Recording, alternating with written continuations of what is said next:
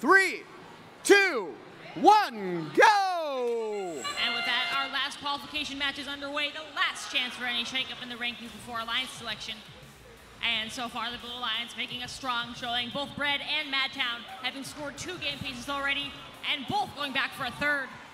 It looks like Bread did not quite make their mark to score that third game piece. Madtown did get another cone place, but either way, it is a commanding lead for Blue. As we start tally up, and for Red, Milken Knights caught in a traffic jam and wind up on their side, battery on the field. A disappointing outcome for Red Alliance. They'll have to work extra hard to come back from that. And on the Blue Alliance, meanwhile, Bread and Milken Knights coming back, Bread and Madtown with a cube and a cone respectively, quickly placing those in the Blue Alliance grid, and both once again over at their loading zone. On Red, we see much of the game piece scoring coming from East Palo Alto Robots.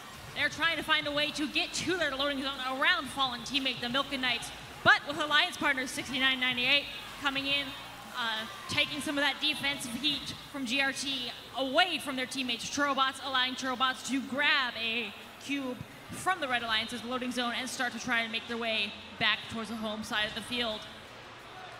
But with 1 minute, 10 seconds left to go in the match, it is difficult to keep up with the commanding pace of scoring that the Blue Alliance is showing.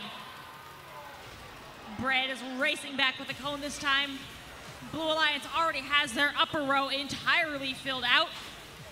Madtown dropping off a cube in the bottom row as well. Blue has 50 seconds left to try and place as many of those game pieces as they can in their grid. And just about in unison, Madtown and Bread adding 1 more apiece. It looks like East Palo Alto Robots still valiantly trying to score for the Red Alliance, filling out that bottom row first, dropping off 1 more cube, while Alliance partners 6998 do their best to lend support. But with 30 seconds left, it is the Blue Alliance still well in the lead. Bread dropping off 1 more cone.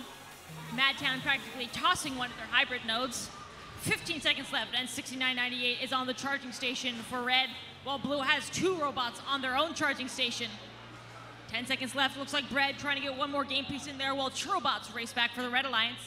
3 seconds left, and it looks like both alliances will finish with 2 teams engaged apiece, and Bread adding 1 more cube by a score of 178 to 88.